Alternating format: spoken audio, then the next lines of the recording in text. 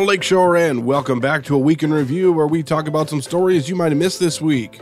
School districts in Manitowoc County are splitting just shy of $524,000 given out by the state. The funds from the Common School Fund distribution will all go towards library improvements. The Manitowoc Public School District is getting over $262,000. Two Rivers gets over $62,000. Kiel just shy of that number. The Elders slotted to get over $43,000. Mishicot, Reedsville, and Brilliant each getting around $37,000. The historic Rar Villas Mansion should have elevator service by the middle of the year. Current plans are to have the elevator on the south side of the mansion completed by the end of June to allow visitors much easier access to the entire building.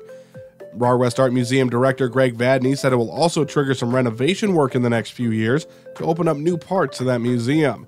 He stated the third floor of the museum, which is currently not open to the public, will be rehabbed and then open for public viewing in the coming years. Just over a week after their Porta Potty Race fundraiser, Lakeshore Foster Families and Friends received another major boost to their funds. The local organization that helps foster children received a $10,000 donation from the group 100 Women Who Care, Manitowoc County. The check was presented at their meeting Tuesday at the Sepia Chapel in Two Rivers. And in your sports, the two Pee Wee level teams in the Manitowoc County Youth Hockey Association are playing in their state tournaments this weekend. The Breakers Pee Wee C team will be in Rhinelander. The B team travels to Altoona.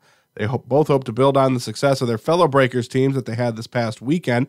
The Squirt Bees came in second, the C's were in fourth, and the Bantam team competed in the Consolation Championship game. You can always find more local news online anytime at seehafernews.com. Have yourselves a fantastic weekend, and we'll see you next week.